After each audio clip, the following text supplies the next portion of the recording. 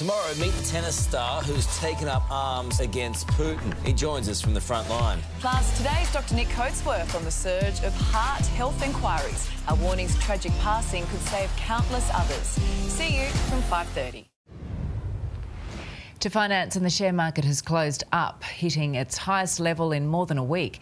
The S&P ASX index rose 85.8 points and the Australian dollar is fetching 72 US cents. Here's Amber. It was a partly cloudy day across Sydney with a few light showers and light southeasterly winds. We saw 1 to 6 millimetres of rain across parts of the Sydney Basin, but some suburbs remain dry. Penrith was one of the warmest places, reaching 28 degrees, 25 the top in Kellyville, Blacktown and Liverpool, 23 degrees in Terry Hills and Cronulla, and a top of 24 in the city.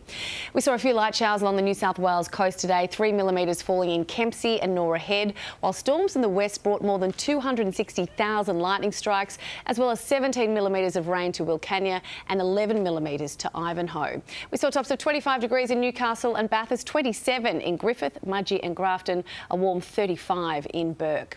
Tomorrow, Tross will bring a few showers to parts of New South Wales, Victoria and eastern South Australia. We're heading for a top of 28 in Brisbane, mostly cloudy in Canberra, 27, a possible shower in Melbourne, 27 degrees, warm in Adelaide, 33 and staying dry in Perth, 27 degrees.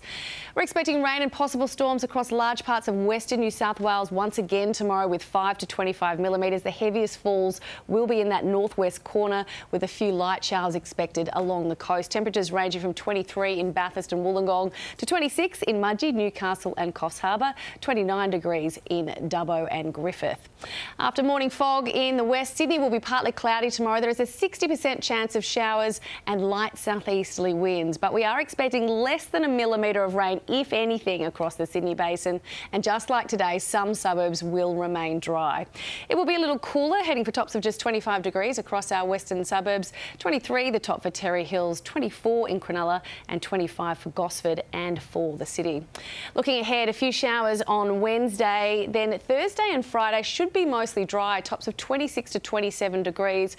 Saturday looking like our wettest day at this stage before it dries out again on Sunday. We're looking at overnight lows of 19 to 20 degrees. In our west, a few light showers on Wednesday and Thursday, warming up to 29 degrees by Friday. Then just a few showers on Saturday, 26. Sunday and Monday are finally looking warm and dry, tops of 28 to 30 degrees. And nights will warm up a little from 16 tonight to 19 degrees by the weekend. Georgie? Good on you, Amber. Thank you.